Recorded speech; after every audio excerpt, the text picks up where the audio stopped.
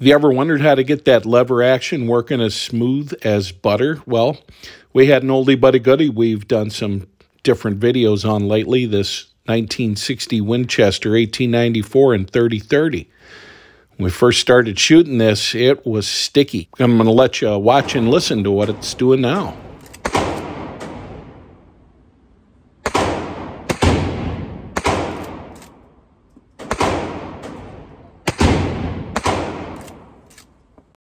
Two things to know about this gun. If you're used to shooting a Marlin, it is a little bit different action with the lever, but this one clearly had some issues with not being properly lubricated and probably needed some more metal wear.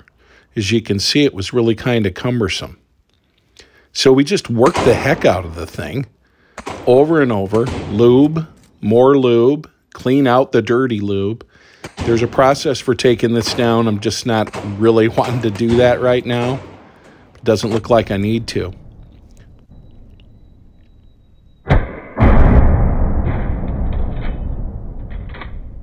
Smooth as silk, ejects every time, holds all 7 rounds. Beautiful firearm, so we like it.